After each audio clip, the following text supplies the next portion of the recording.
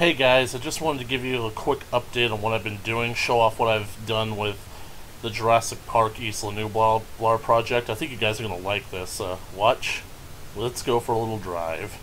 We're going up this hill, and wait, what's that up ahead? Up. Oh. Oh, yes. Yes. Do not adjust your setting. You are in fact seeing what you are seeing.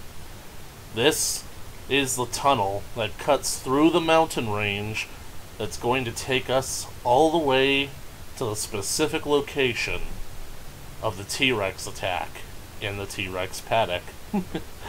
This is so great because literally for the past few days I've been experimenting with the method of how to actually get this, and I figured out a way to do it thanks to World Painter. Now, I had to do all this experimentally, so I decided to record my progress as I went along, so there wasn't any dialogue to it, and it's mostly quiet, but I just wanted to show you guys a step-by-step basis on how I was able to do this, so that maybe future generations will see this video and figure out what it is that I did, and maybe they'll find a way to improve on what I did. So anyway, I'm just really satisfied that I got this tunnel, because this is another step for the T-Rex paddock nearing completion, and so one step closer to finally being able to bring the Rex over and just release her into the paddock.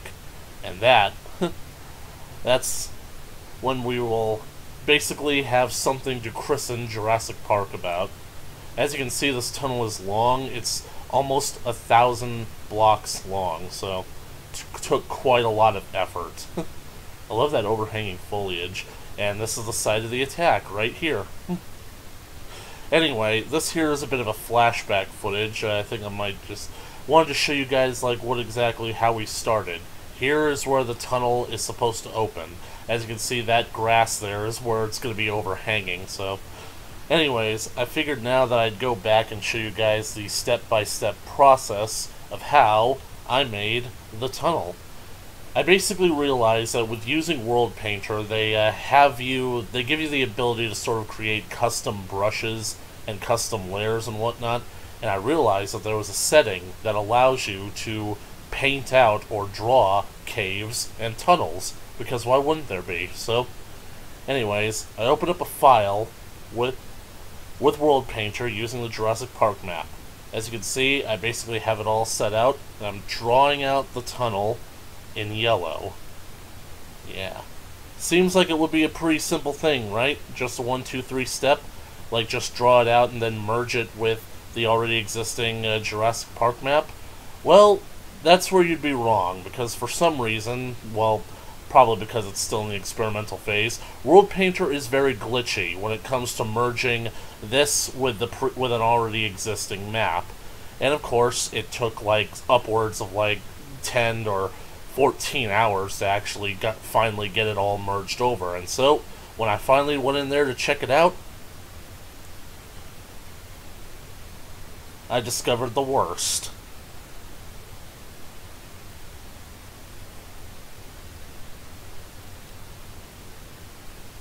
The island was completely obliterated.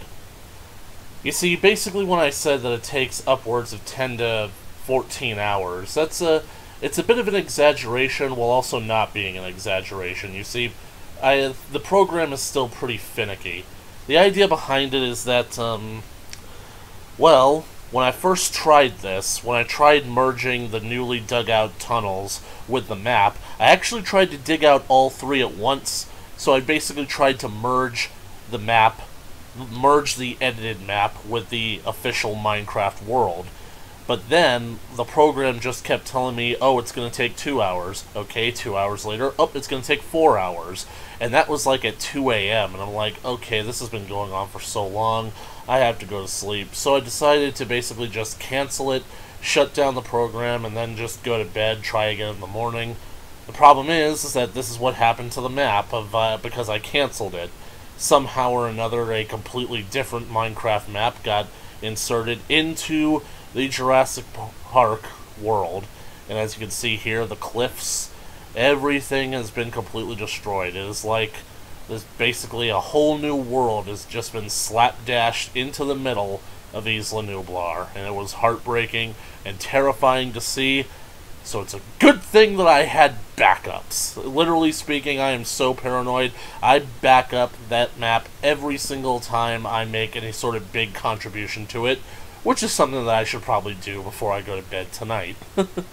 Oh man, look at that massive wall of cliff, all that gray and dirt just sliced through at 90-degree angles. Anyway, another way that basically I realized that this program was pretty finicky is the fact that the merging tool literally warns you that it's glitchy, it's not finished yet, and it might result in some other things lost.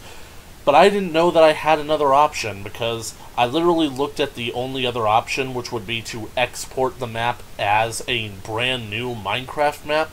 But the thing about it is that I couldn't do the entire island that way, because it literally says exporting the map like this will basically cause any man-made structures above the surface to completely disappear. They will be gone. They won't be saved over. So basically, if I were to do that, if I were to export the map, all the trees, all the fences, all the buildings that I made would be completely gone, like the visitor center here.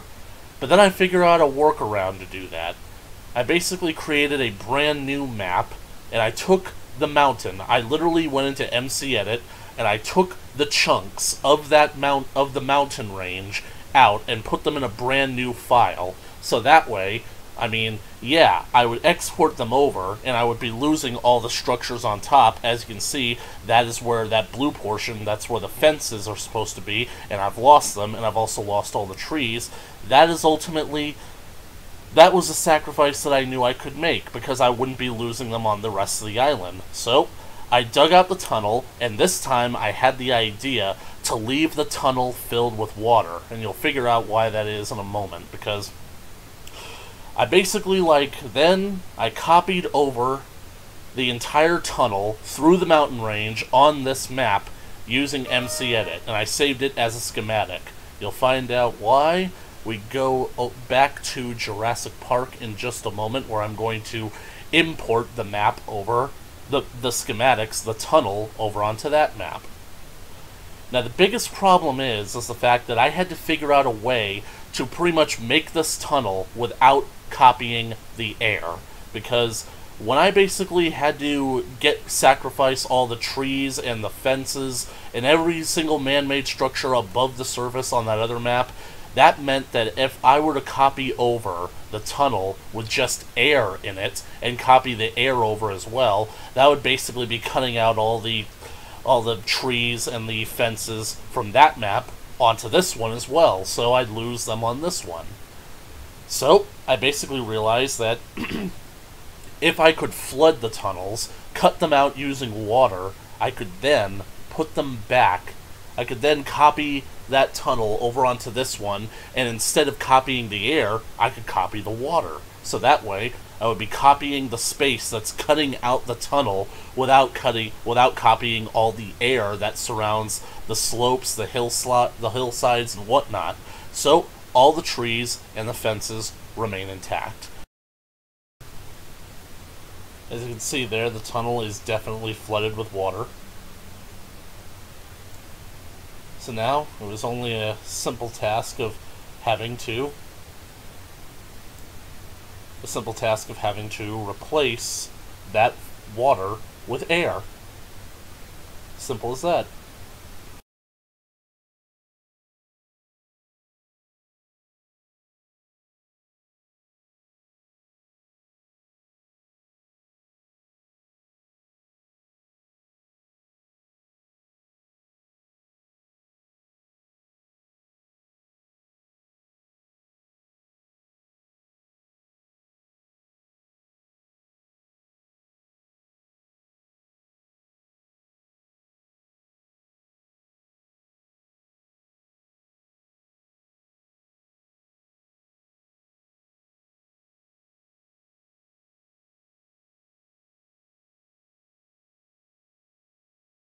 And this is just me going all the way over here to check it out and make sure it actually worked.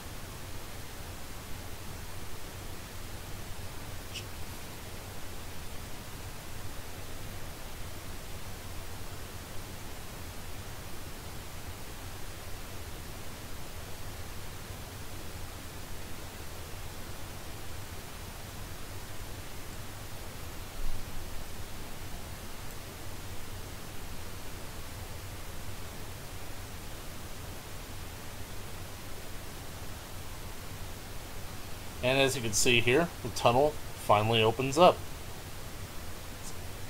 It's great.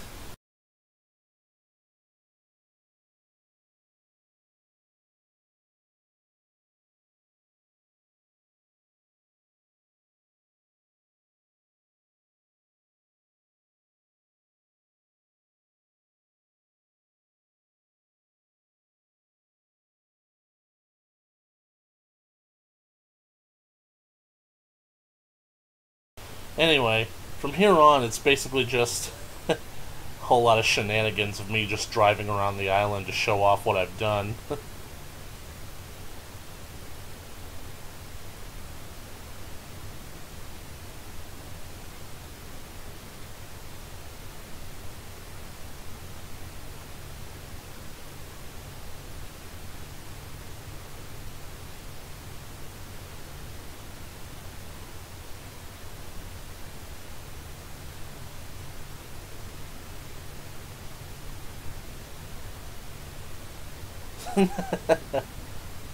Just a little joke.